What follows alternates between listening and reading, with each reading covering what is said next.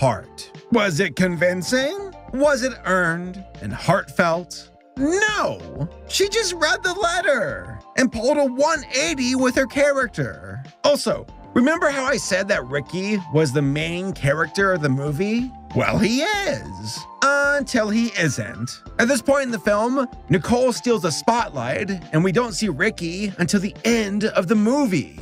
Like, there's a legit 20-minute portion of the film where he just disappears. Instead, we get Nicole, the nerd girl, and Smithy as they run around the dump like idiots looking for Ricky's bear. They find it, Nicole keeps it,